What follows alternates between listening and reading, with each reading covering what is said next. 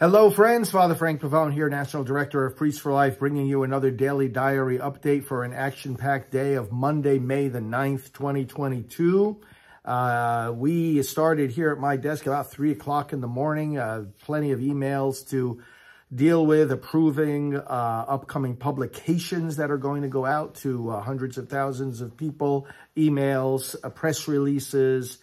Said Mass at about 5 and taped it for a later broadcast in the morning. Went back to work at my desk, had a quick breakfast, and did a radio interview at 7:30 a.m. about this Dobbs case. Of course, lots of media these days on that. Did the interview for about 25 minutes and then jumped right on a phone call with our administrative team to get the day underway. And 8:30, the full staff briefing to get the work of the day organized. And after that, had about a 2-hour period at my desk and interacting with various staff in the building on the work of the day, interacting with pro-life leaders in preparation for some upcoming meetings, approving some more press releases and op-eds, articles that are being submitted to different publications.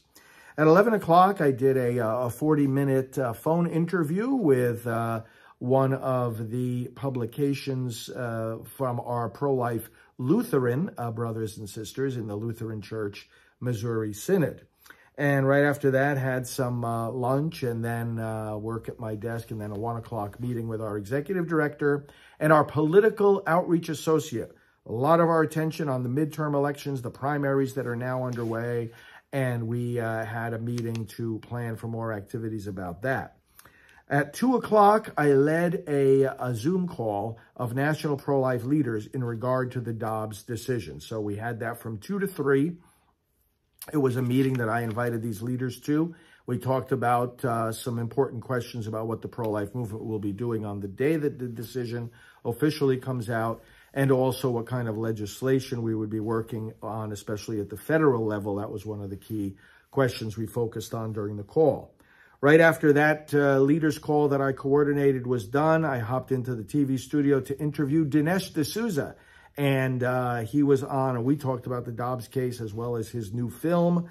And that was a great interview lasting until about 3:30. At 3:30, I met with various members of our administrative team, and we walked to various parts of the building to approve some additional improvement work being done on this excellent facility that we have.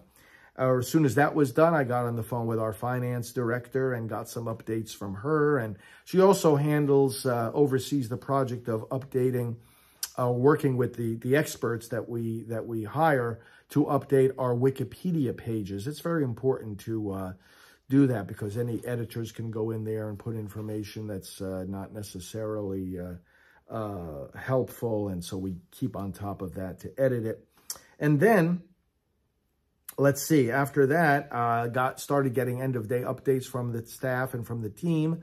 Had a 6 p.m. conversation with our chief technology officer who helps with overall operations as well. That was a good phone call. Right after that, had some dinner. And then at 8 o'clock, went into our TV studio to do a live broadcast for about 35 minutes on Right Side Broadcasting Network, our own endabortion.tv, and Getter live programming. We've been partnering more and more with them. By the time I did that, I was ready for a good night's sleep. So that was the day on Monday, the 9th of May, working for the unborn, for the kingdom of God, and for you.